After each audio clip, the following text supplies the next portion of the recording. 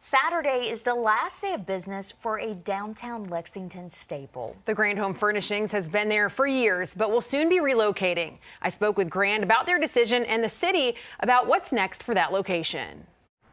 A mainstay in downtown Lexington for decades is closing its doors. Grand Home Furnishings have been serving the Lexington area for a lot of years. We are currently moving this location. Saturday is the last day of business, and the decision to move caught many people by surprise. The whole concept of that building, which has been operating out of there, I think, since the 1980s, is a significant change on Main Street and came about as a shock to most people in Lexington. A lot of folks are sorry to see the downtown location go away, but it's time to make the change.